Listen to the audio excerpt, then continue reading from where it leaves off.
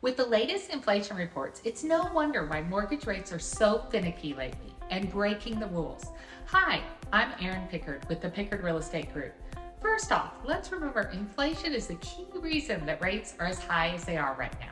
In theory, if inflation falls back, then mortgage rates should follow.